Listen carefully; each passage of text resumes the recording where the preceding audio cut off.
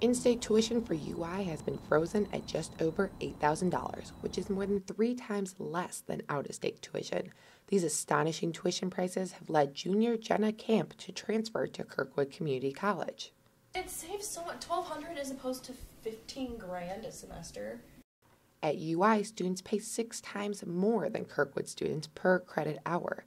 These prices are especially difficult for students who may need more than 4 years to graduate. I did not want to spend that much money going to Iowa if I didn't know what I want to do.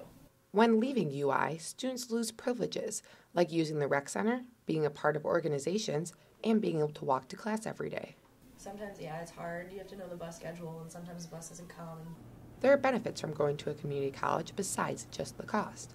Classes are generally smaller, and the student-to-teacher ratio is more balanced.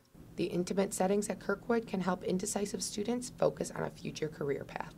Because I go to Kirkwood, I'm more into business now. Because I actually understand what I'm doing, and I don't feel just like one out of a million students.